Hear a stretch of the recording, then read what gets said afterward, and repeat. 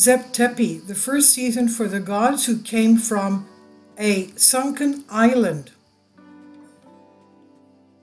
The following text will be a brief presentation of some not so well ancient mythological references, which require more extensive study by the reader, but also a serious approach from the beginning, as if they're approached irresponsibly without a minimal epistemological background, the scientific background. They allow some, quote, cunning to present theories that are, for the writer, at least funny, but very digestible and catchy, end quote.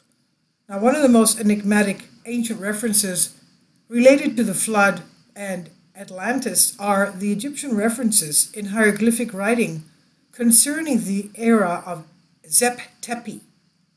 Spa means time and Tepi means first. The era of Zep Tepi therefore marks the first era for the first time for the ancient Egyptians. Existing reports come from three different sources: from hieroglyphic inscriptions of the Temple Edfu, or Upper Egypt, the Ptolemy era around 250 BC, from the papyrus of Turin, priestly papyrus with the names of the pharaohs, which describe the time of Ramesses and the departure of the Jews around 1250 BC, but also the stone of Palermo, which dates to the 5th dynasty of the Old Kingdom around 2500 BC. Remember that 2400 BC, I recently uploaded a video concerning the sky gods, quote-unquote, that came from the sky and landed in China, Korea, and Japan. So this is about the same time here, 2500 BC. Now, the ancient Egyptians believed that the foundations of by the way, the sky gods that came down looked human. The ones that came down in China, Korea, and Japan, 2400 BC, they were tall, beautiful, tender, knowledgeable, intelligent, gave them philosophy, sciences, and writing, and agriculture, and many other things. Now, in Asia. Now, going back to this, the ancient Egyptians believed that the foundations of their civilization were established during this glorious time, known as the Golden Age. R.T. Rundle Clark, professor of Egyptology at the University of Manchester, reports on the ancient peoples of this first age, and this is what he says. Everything whose existence or authority must be justified or explained must be mentioned in the first age. This was a reality for natural phenomena, rituals, royal emblems, temples, designs, magic or medical formulas, the hieroglyphic system, the calendar, all the supplies of civilizations. Everything that was good or effective was founded in the beginning, this first age, which was therefore a golden age of absolute perfection, he said. It was the time when the wise gods came from an island that sank, bringing with them to their new country of Kem, or Egypt, a developed civilization. Let's remember that one of the Atlantean princesses, as the island was sinking, escaped to the Algerians. The Tuareg legend called her an Egyptian princess. She was tall, very beautiful, with blonde hair and blue eyes, very intelligent, and they called her a goddess, even though she was Atlantean, okay? So they brought with them to their new country, Egypt, a developed civilization. According to these records, there was a time when the gods and the demigods coexisted with humans, when the spirits of the nether, quote-unquote, took the form of humans. They had human bodies and animal heads. Okay. Going on with this, it was a time long before the time of the moon. Who was the first king of Egypt? The moon united the kingdoms of Upper Egypt and Lower Egypt, and founder of the first dynasty. These mythical ancient gods each ruled with humans for hundreds of years, yet under certain conditions they fell ill and died, so they were not immortal. These divine beings came from the primordial waters of non-existence, following the command of the reptile-headed god who remained nameless in the texts of Edfu, E-D-F-U. This period lasted several thousand years until the works of the gods that coexisted with humans were forgotten. Archaeologists of the time of the gods, known as the first time or age of Zep Tepi, do not, of course, accept it as a real historical period because, on the one hand, it concerns a mythological reference, and on the other hand, because the time periods mentioned in the texts are unconventional in relation to the findings of archaeology.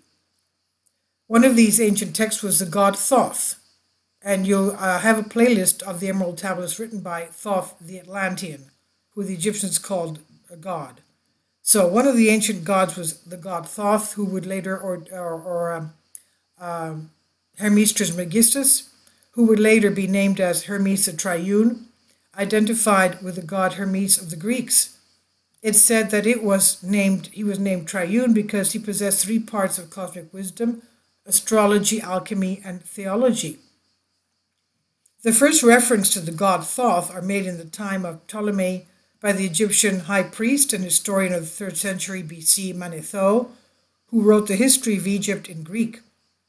And according to the records accessed by Manetho, Thoth, or Hermes the Triune, lived in the time of the gods. According to Stoveus, Hermes the Triune had written 42 books on hieroglyphics, of which 6 relate to his medical knowledge, while the remaining 36 are of philosophical and cosmological content. Clement of Alexandria, one of the first fathers of the Christian Church, Saint Clement, states that the 42 holy books of Egypt were part of the books of Hermes. The Neoplatonic Iamblichus is based on the authority of the Egyptian priest Abamon and attributes 1,200 books to Mercury the Triune, Hermes the Triune, that is, Thoth. Diogenes Laertius attributes an age of 48,863 years before the time of Alexander the Great. Alexander the Great lived about 330 BC. To the books of Hermes and the sacred archives of the Egyptians. So that's about, 51,000 years ago. So God Thoth, master of wisdom, all of the sciences of alchemy, magic, he was also the founder of the occult mysteries, invented and taught hieroglyphic writing to the Egyptians. Many of the scriptures are attributed to him, including the Bible of the Breaths, a portion of the Bible of the Dead, the Emerald Tablets, and the Cymbal, Cymbal. Thoth also appears as a high priest of the mythical Atlantis and the founder of the first colony of the lost continent in Egypt, which he ruled for centuries, exceeding in time the lifespan of the people. Let's remember the Atlanteans had a very long longevity. He then placed his records in the Great Pyramid regarding the chronology of this era, apart from the well-known references from Plato to Timaeus, which are part of what the Egyptian priest is said to have said to Solon. Herodotus mentions the dynasties of these ancient gods. Quote, when the scribe Hecatius, born around 549 BC, was in Thebes of Egypt, present-day Karnak, the priests of Zeus, after hearing his attempt to connect his origin with the god 16 generations ago, did exactly what they did to me, although, unlike Hecatius, I avoided personal genealogy. They took me to the big mansion and counted the wooden statues that are there. The number was exactly what I said, since every high priest puts a statue to be erected there before he dies. As they showed them to me, counting them at the same time, they started from the statue of the high priest who had recently died and continued in turn, after assuring me that each of them was the son of his predecessor. When Hecatius analyzed his family tree to conclude that his ancestor 16 generations ago was a god, the priests refused to believe him and insisted that there was no mortal of divine origin. They refuted his claim by referring to the genealogy of their own high priests and stressed that each of the statues represented a, quote, Pirumi, end quote, who was the son of another Pirumi, until they listed the 345 statues that did not make the slightest effort to connect them with some god or hero. These, then, were the creatures that the statues represented. They were not gods, but people. Porimis, the Greek, means handsome and brave. However, before their time, Egypt was actually ruled by gods who lived on earth among humans, and each time one of them had power. Their last was Horus, son of Osiris. Horus is Apollo for the Greeks. So it was Horus, the last god who sat on the throne of Egypt, the one who defeated Typhoon. Osiris is called Dionysus in Greek. So, of course, Dionysus and Apollo are both ancient Greek gods. Now, the 345 statues of the high priests are equal to 10,350 years, if we calculate based on the 30 years of each. He took over at 30 and handed over to his son at 60. Herodotus himself estimated 11,340 years for the 341 generations. Also of particular interest was the Hebrew occult book of Enoch, not included in the books of the Old Testament. Enoch is considered to be the seventh after the Jewish patriarch Adam to live before the flood. As mentioned above, the duration of the kingdom of the gods exceeded in time the normal duration of human life. Correspondingly, the life expectancy of the Jewish ancestors far exceeds the human life years. Of course, it is known how much Jewish mythology, and not only, has been influenced by Egyptian mythology. So the correlation is probably not accidental. More specifically, Enos was the son of Seth, the grandson of Adam, and the father of Canaan. According to the Bible, Enos lived 905 years, Genesis 5. Enos believed in God, worshipped him, and always invoked his name. Enos had sons and daughters, and at the age of 90 he acquired Canaan. Canaan was the son of Enos and the father of Malaleel. According to the Bible, Cain lived to be 910 years old, Genesis 5, 9-14. Canaan had sons and daughters, and at the age of 70 he acquired Malaleel. Malaleel, or Malaleel, was the son of Canaan and the father of Jared. According to the Bible, Malaleel lived for 960 years. Malaleel had sons and daughters, and at the age of 65 he acquired Jared. Jared was the son of Malaleel and the father of Enoch. According to the Bible, Jared lived 962 years. Jared had sons and daughters, and at the age of 162 he acquired Enoch. Enoch was the son of Jared and the father of Methuselah, whom he acquired at the age of 65. According to the Bible, Enoch lived 365 years, Genesis 5, 18-24.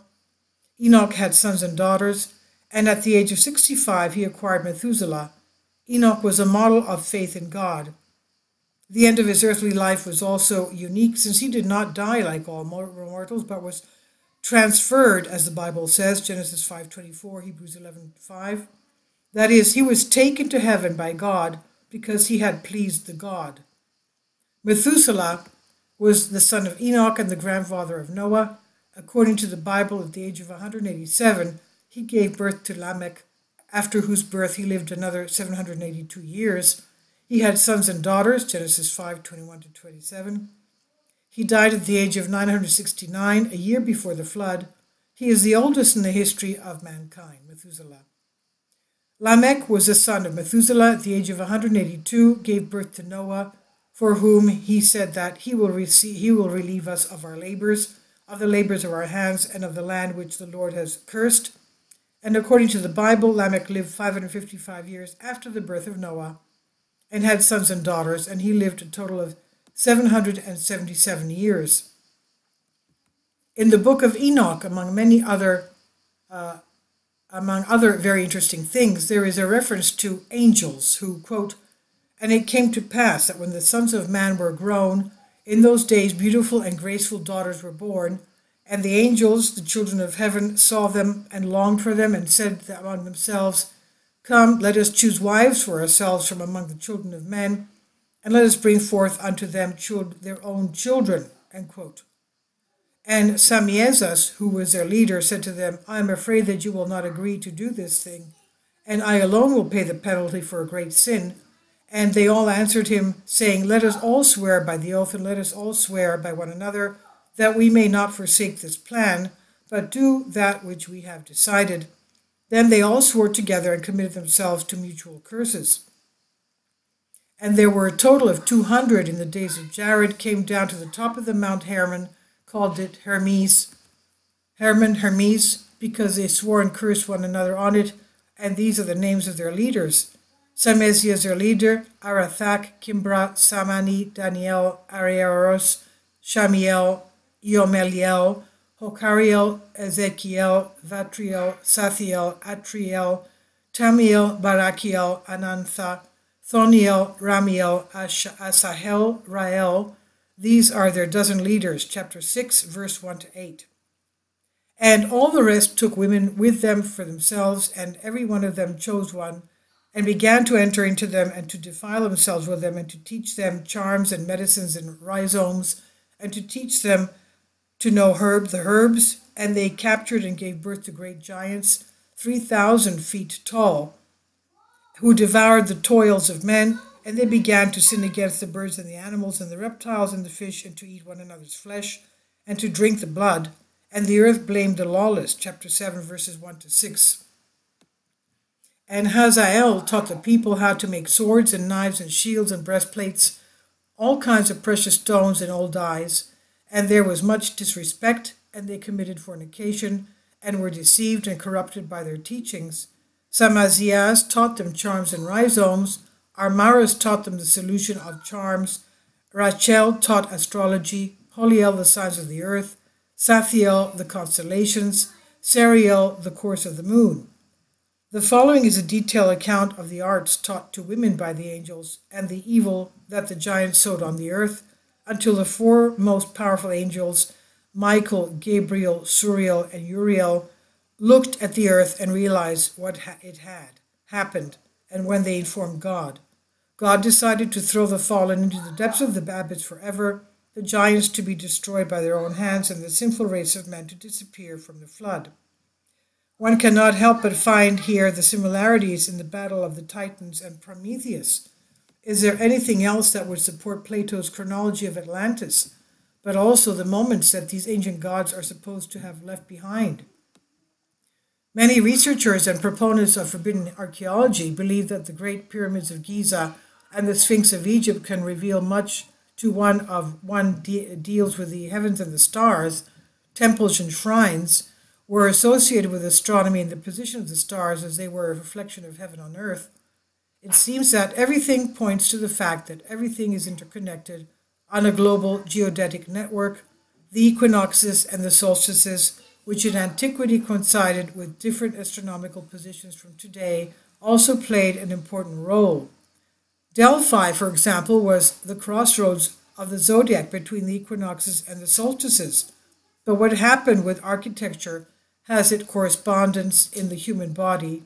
Respectively, the vertical axis north-south symbolizes the trunk, and the upper body, while the horizontal east-west corresponds to the diaphragm. The winter solstice is identified with the north, the summer with the south, the spring equinox with the east, and the autumn equinox with the west. Thus, the vertical axis is the solstices, and the horizontal is the equinoxes. The descent of the souls in the field of matter is symbolized by the summer solstice in Cancer, because from that day onward, light begins to diminish and darkness to conquer more and more of the 24 hours. Thus, respectively, the souls leave the maximum light and enter the body, and the material life that slowly makes them forget their divine origin. The opposite process occurs in the winter solstice, when from the maximum night we gradually pass to the ever-increasing light. This return or coming of light in antiquity is identified with the Mithraic mysteries, while in the Christian world, when the coming of Christ, whose coming to earth as the light of the world, is placed on December 25th, that is very close to the winter solstice. But let us return to Egypt.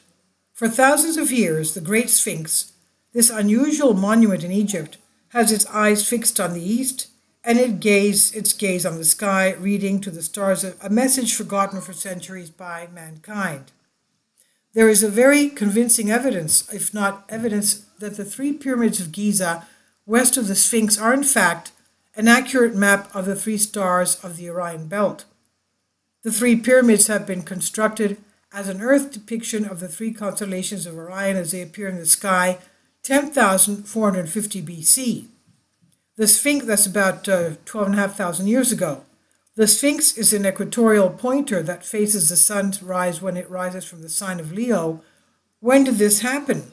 It happened between 10,300 to 8140 BC, it was the time of Leo, the sign of creation. Little is known about this time. Astrologically, this was the golden age, quote unquote, as Leo rules gold. It was then that the sun was worshipped as the primordial god of light and life.